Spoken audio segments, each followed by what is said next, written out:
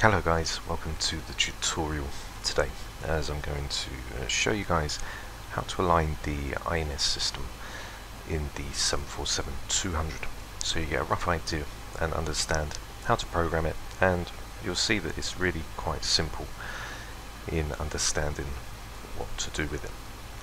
So I'm going to put the chart on screen so you guys can see the longitude and latitude coordinates for each waypoint that we're going to do in the flight plan.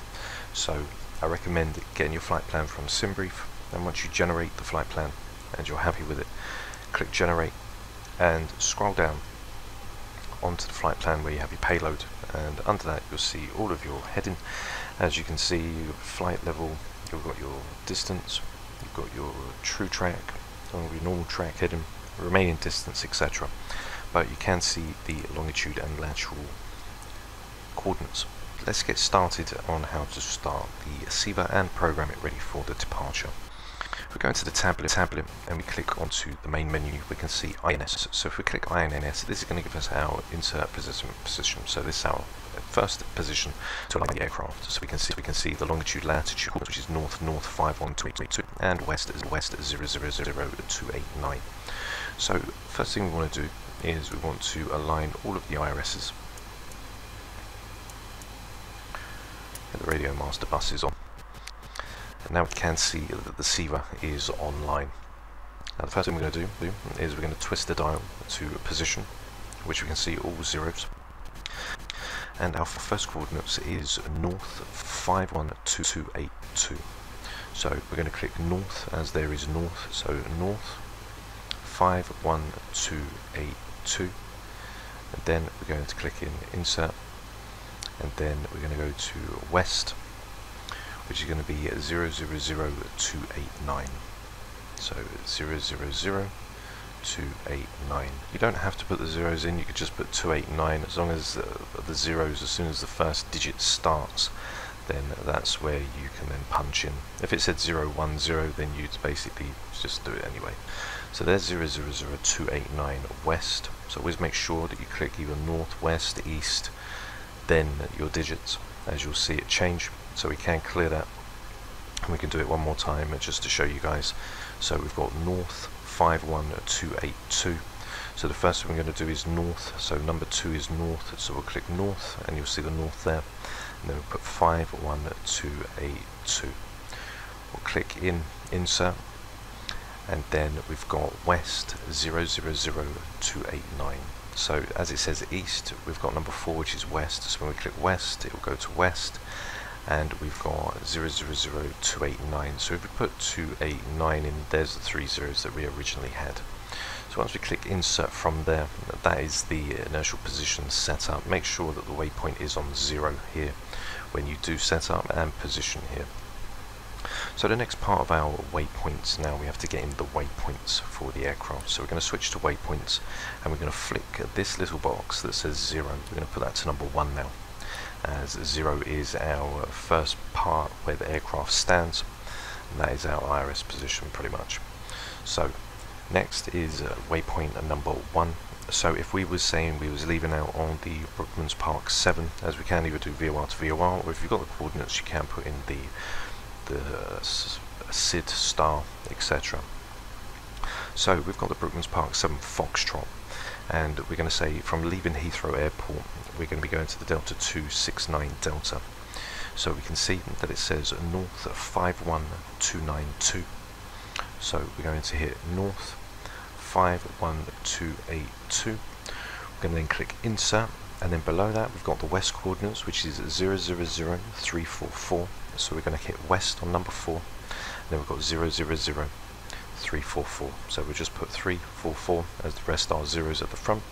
We click insert, and that is waypoint number 1 in.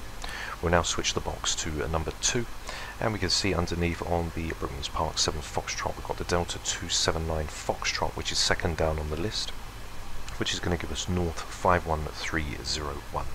So again, where number 2 is for north, we've got north, and then we're going to go 51301.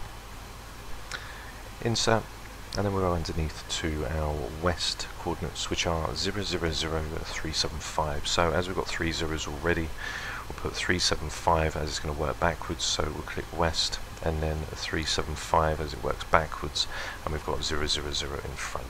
So we'll click insert, and that is waypoint number 2. As we're in waypoint here, we are working off of the waypoints as we click up.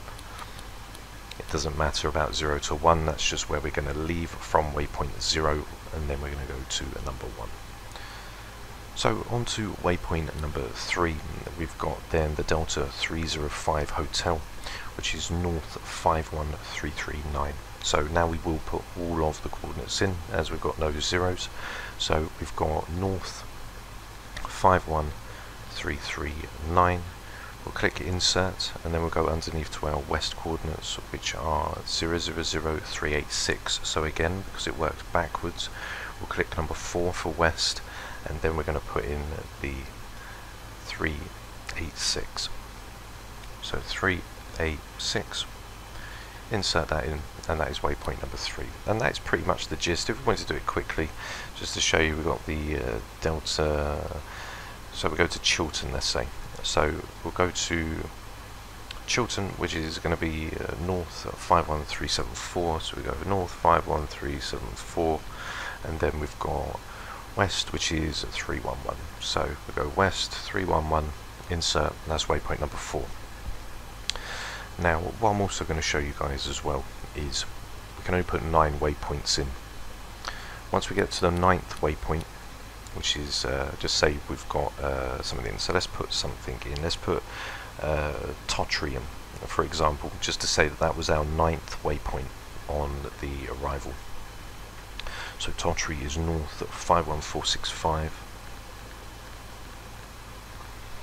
and we've got west, which is east, sorry, which is going to be 118, so east 000118.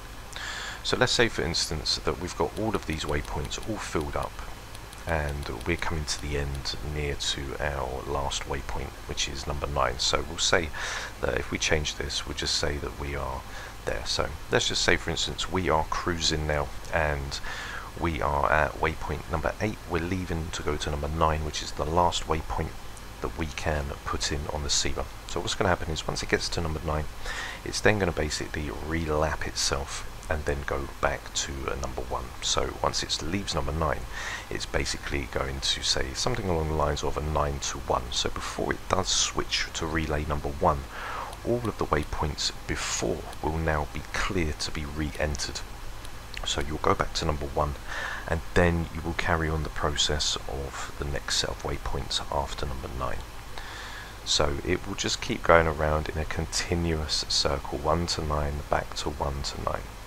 So that is pretty much how you get the IRS all aligned. Now once the IRS is aligned, you can see that it will say ready, ready, ready will pop up, and then once all the readies do pop up, then you can get it all done. So what you want to make sure you also have in as well is you want to make sure that you also have remote on before you do anything. So if you don't, then all the receivers are going to work on their own. So you have to manually input the initial position on all of them. As we can see here, because I didn't put the remote on, we can see that if we go to position, there is nothing there, you see. So we'll just quickly put these in just to show you. So if you don't put remote on all 3 at the start, when you start to program the first position for 0, then all the receivers won't talk to each other. So make sure that remote is on. That is 100%, which is why there is just one ready for the aligner 2, because the receivers all work independent. So for that we had the 51282,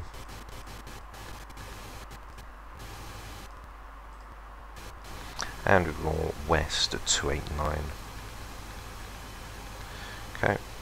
And if we just do the third one quickly, but if you have remote on at the start, it will do all 3, and basically they'll all interact with each other, which is something that you do want to do. So again, we'll do the positioning, and we had north 51282, and we've got west at 289. Okay, so now they're all set in. They will all come to life and be ready, and once they are all come to life, you're just going to basically switch them all over into nav.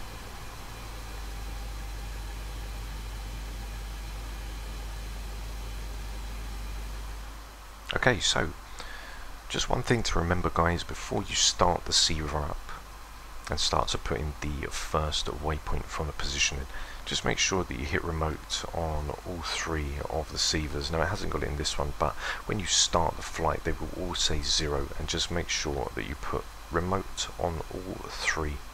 That way they will all interact with each other as they all work independently from each other. So make sure remote is in, and then they will basically liaise with one another.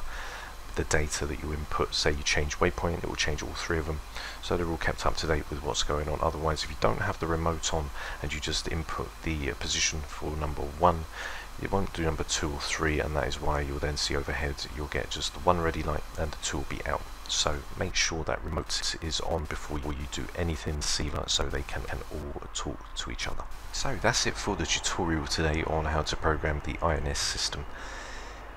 If it helped you, don't forget to subscribe, as there will be more tutorials coming, as the 747 does have its own custom playlist now for the tutorial series, so I will be going over everything to do with the 747. So you guys have a great day, enjoy flying the 747 and enjoy setting up the INS ready for your departures over the globe. Take care, and I'll see you all very soon. Bye bye.